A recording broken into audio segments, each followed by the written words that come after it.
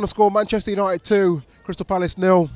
Happy with today's result? I loved it because of the youngsters. The youngsters doing the business today. And we've got talent. We've got talent there. Absolute talent. Yeah, they say the children are our future. Is Harrop a striker of the future? Is he the new Rashford?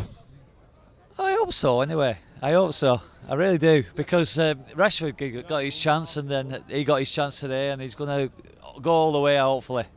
Hopefully. Okay, like Pogba. What could you say about him today? His assists were good. Yeah. And the players look up to him, and the youngsters will look up to him, and he's young as well. So obviously the future's going to be good with him. He's going to be our main man, I think, over the years. I know he's not that. He's had a bit of I don't know this year, but I think next year will be right. Yeah. I know we didn't play today, but I just want to quickly talk about Ander Herrera. He was sat in the singing section today, where we were, and there was a lot of chance for Ander Herrera.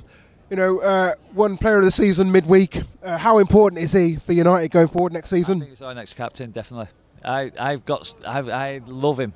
I've watched Paul Scholes, I've watched all the main boys, Robson and everything. I think he's got it. Definitely. He has got it. Give us a prediction for the Europa League final. Well, I don't want to get carried away, but Ajax are going to be a right hard team. I'm glad we didn't get Lyon, but I think we're going to win 4-0. But they're going to be good, and we're going to. But I think it's 4-0. I'm over there next week anyway, so Cool. looking forward to pal. it. Come on, the Reds. See you later.